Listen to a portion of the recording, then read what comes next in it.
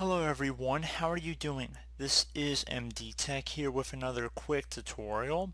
In today's tutorial I'm going to show you guys how to hopefully resolve if you're getting the Windows cannot access the specified device path or file error on your Windows computer. This could definitely be a frustrating issue, and in this tutorial I'm going to show you guys how to hopefully resolve it. So we're going to just start by locating a file or folder that we're having the problem with. So let's say I go over to documents here, and let's say it's just this particular folder I'm having the problems reading or writing to. I'm going to right click on the folder, and then I'm going to left click on properties. You want to go ahead and left click on the security tab, and now underneath the group or user names you want to click the name to see the permissions that you have.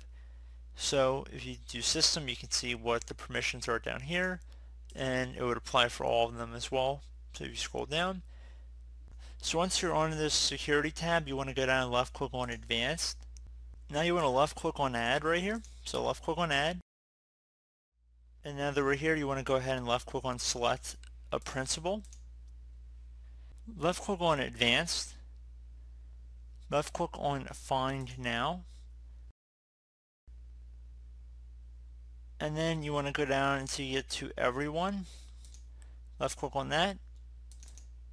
Double click on it. Once you've done that, left click on OK here.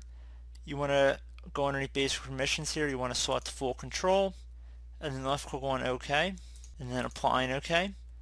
And now hopefully you'll be able to access the folder you're having the problems with. So as always, thank you guys for watching this brief tutorial. I do hope I was able to help you out, and I do look forward to catching you all in the next tutorial. Goodbye.